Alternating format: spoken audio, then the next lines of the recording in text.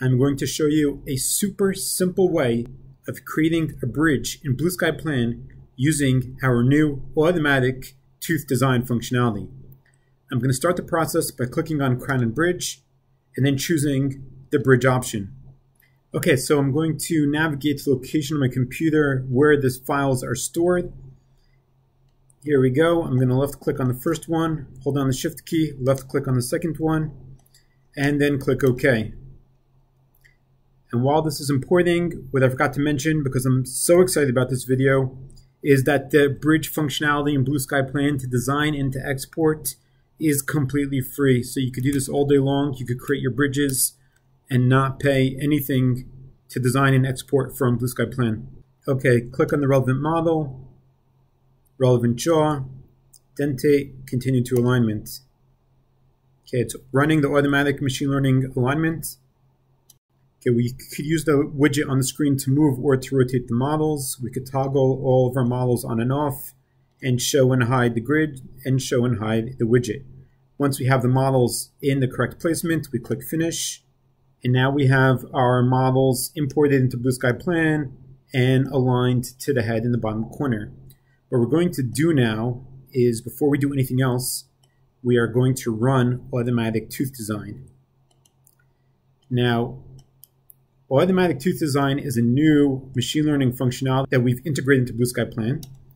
At this point of time, you can't multi-select teeth. So the downside is we're just going to do this one at a time, but it goes quickly. So we're just going to click the relevant tooth, click once in the relevant area, and have the tooth generated.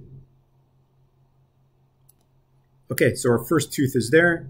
We're going to go ahead and click again. Select the relevant tooth, left click once, and the tooth is being generated. Now we've had the functionality to pick library teeth and add them to the model. And you could see that when I go to add tooth again for the next tooth, we could see right here that we have the select tooth from catalog with all the variations of the catalog teeth that you could then see and choose from. What we've added now is automatically create AI tooth, which is the functionality that we're using right now. So we're not choosing a catalog tooth. We're just indicating to the software for which tooth we're creating an automatic tooth generation for. Clicking once, and then the software is designing an automatic tooth based on the particular model, based on the adjacent teeth, the opposing teeth. It's designing for us the relevant teeth for our particular data set. Okay, and for the last time, for the last tooth,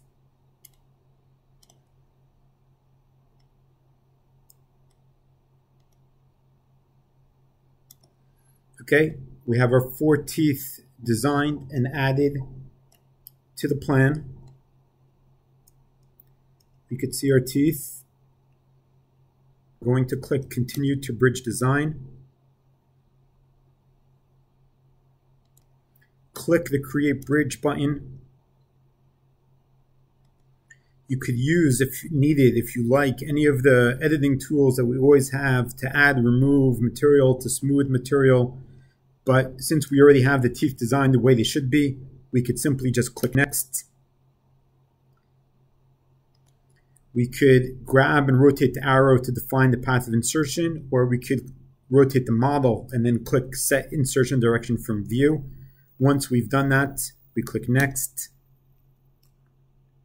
The undercuts are being removed for the entire bridge. And here is our bridge. We could go to export. Before we do that, let's just take a look. We have our new surface that we have right here.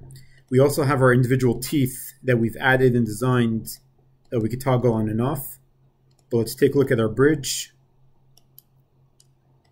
Here is the bridge. We could export. If we go back and click export, and right here we could select exactly what to export. We have the bridge selected by default, and we could go ahead and export it. It shows how many exports are remaining, but as I mentioned, the entire process of designing and exporting the bridge is completely free, including the functionality for the automatic tooth design is completely free as well. This video was made using version 4.13.31 of the Blue Sky Plan software.